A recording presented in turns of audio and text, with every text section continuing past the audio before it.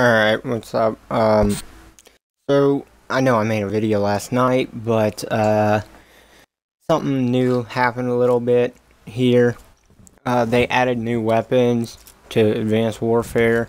They got three of them: the SVD, the STG-44, and I forgot what it was now, but it starts with a B. You guys can rewind it if you want to see it. But they're available in supply drops and advanced supply drops. So, I mean, I'm wanting to get one of those guns, because one of them, the STG, is a World War II German gun.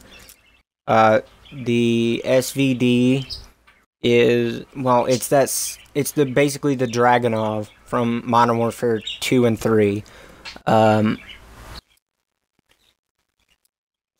Which iGun Pro is an app on my iPad, and it says Dragunov SVD for the gun, because you can like get guns on here and shoot them. But whatever, that's besides the point. And then there's the STG, the SVD, and then I don't know what the other one was called, but it's like a Civil War, Revolutionary War musket. One shot, then you reload, but it's got 19 damage to it.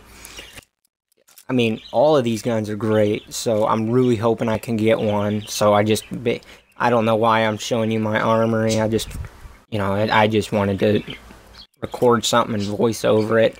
And if you guys want to see this, I mean, here's my armory. So, I mean, you guys can look, you guys can not look, it doesn't matter to me. I just wanted to get this video out there to explain to you the new guns. You can get these guns in normal supply drops and advanced supply drops, and there are different variants of them, supposedly.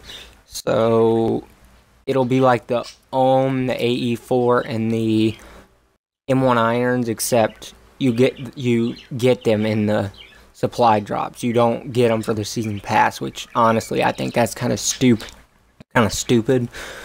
But I don't know, man. Just, I guess, keep playing, keep killing, keep getting killed, and eventually you'll get supply drops and stuff, and you might get one, I guess. Hopefully I do too. Anyway, see ya.